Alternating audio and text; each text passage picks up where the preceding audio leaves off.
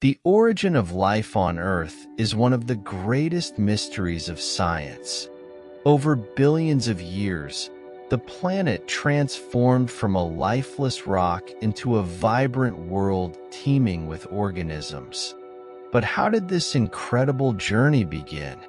Understanding the origins of life involves exploring a combination of chemical, geological, and even extraterrestrial factors.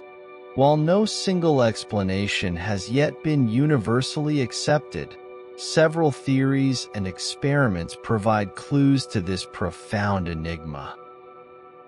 Approximately 4.5 billion years ago, Earth was a hostile and chaotic place. The young planet was bombarded by meteorites. Its surface was dominated by molten lava, and its atmosphere was a mixture of gases like methane, ammonia, water vapor, and hydrogen. Despite these extreme conditions, this environment may have been ideal for the formation of the building blocks of life.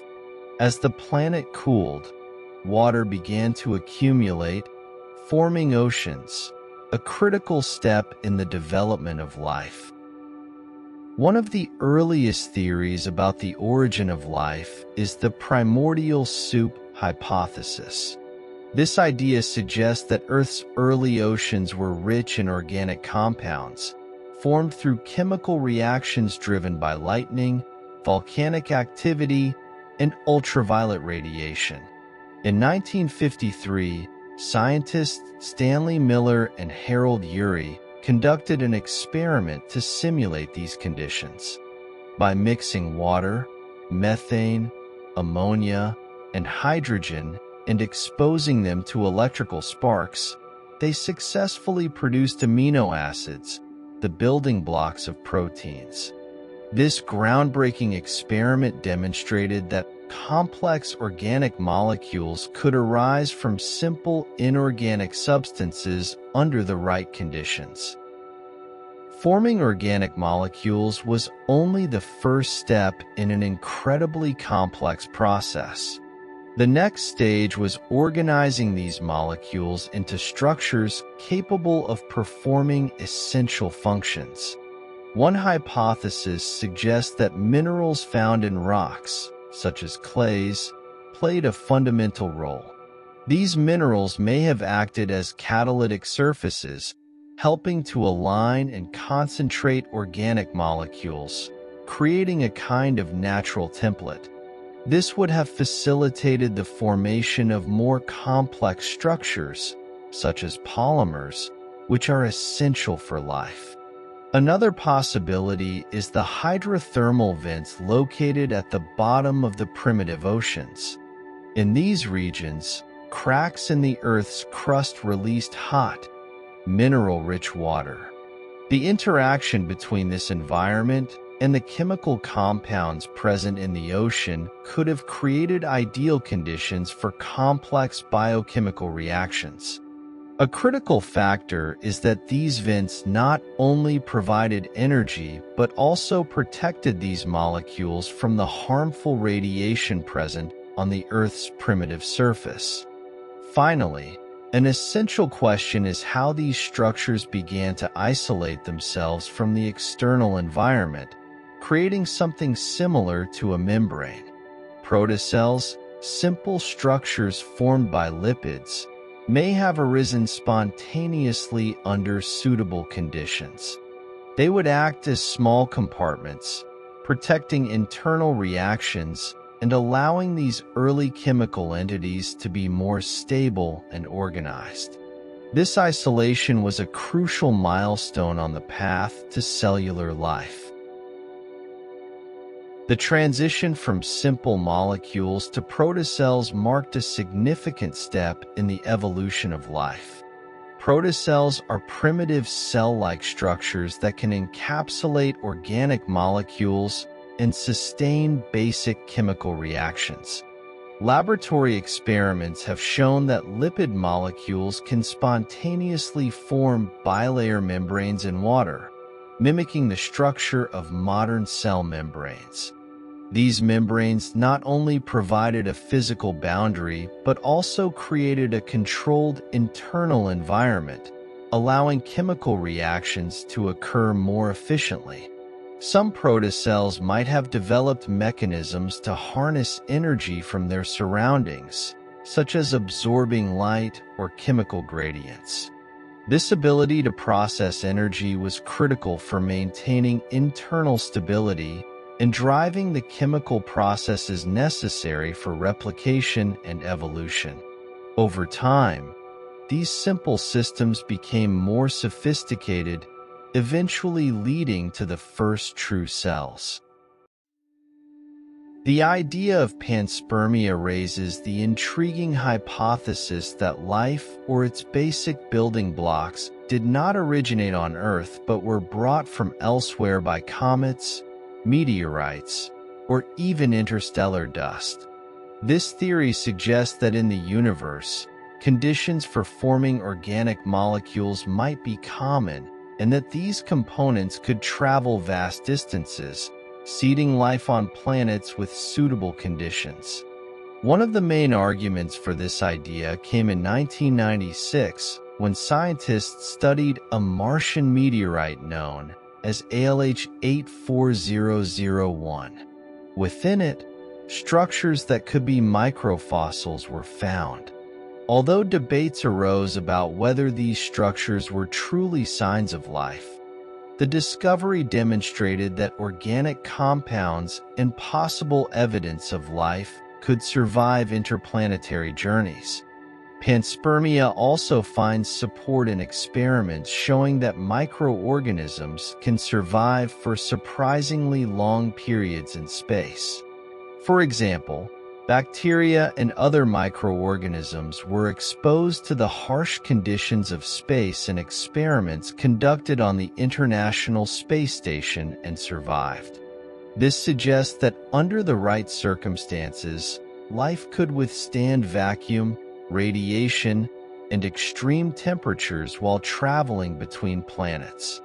If the ingredients for life truly came from elsewhere, this raises another fascinating question. Could life be common in the universe? Panspermia not only redefines our understanding of how life arrived on Earth, but also broadens the possibility that it might exist on other worlds. One of the most intriguing hypotheses about the origin of life is the RNA world. This theory proposes that before DNA and proteins, RNA played a central role. Unlike DNA, RNA can store genetic information and catalyze chemical reactions, making it an incredibly versatile and potentially self-sufficient molecule in the early stages of life. The idea is that RNA molecules could have arisen spontaneously under primitive conditions, forming chains capable of replicating and evolving. Recent experiments show that nucleotides, the building blocks of RNA, can be synthesized in laboratories from simple chemical compounds like hydrogen cyanide and formaldehyde. This suggests that the conditions of the primitive Earth could have favored the emergence of these molecules. Once formed, these RNA molecules could have developed the ability to perform essential chemical reactions, such as the synthesis of new molecules. Furthermore, RNA could have served as a precursor to DNA, which is more stable and eventually took over the role of genetic information storage in modern life forms. The transition from RNA to DNA was a crucial evolutionary milestone that enabled the complexity and diversification of life. Although many challenges remain in definitively proving this theory, the RNA world continues to be one of the most promising explanations for the origins of life. It not only explains how the first replicating molecules could have arisen, but also how the process of chemical evolution paved the way for the living organisms we know today. Once life took hold, it began to evolve, adapting to the diverse environments of the planet. Early life forms, likely simple single-celled organisms, played a crucial role in transforming Earth's atmosphere. Through processes like photosynthesis, these organisms released oxygen, paving the way for more complex life forms. The appearance of multicellular organisms marked another leap in evolution, eventually leading to the incredible diversity of life we see today. The evolution of life also had profound effects on the planet itself. Biological processes influenced the composition of the atmosphere, the chemistry of the oceans, and even the structure of the Earth's crust. Life and the planet have been inextricably linked, shaping each other over billions of years. Despite significant progress, the question of life's origins remains open. Scientists continue to explore a wide range of possibilities, from studying extreme environments on Earth to searching for signs of life on other planets like Mars and moons like Europa and Enceladus. Advanced technology, such as space probes and sophisticated laboratory techniques, is helping researchers uncover new clues about how life might have begun. The search for answers also extends beyond science, touching on philosophical and existential questions about humanity's place in the universe. Are we alone? Or is life a common phenomenon throughout the cosmos? The answer to this question could redefine our understanding of existence itself.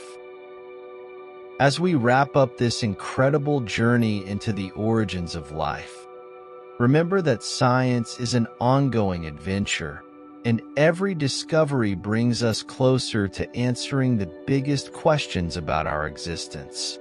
If you enjoyed this exploration, don't forget to share your thoughts in the comments below. Let us know what you think about the possibilities we've discussed, or if you have a theory of your own. If you found this video informative, give it a thumbs up to support the channel.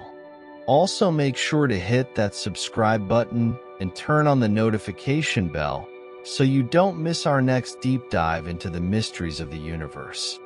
Thank you for watching, and until next time, stay curious and keep exploring.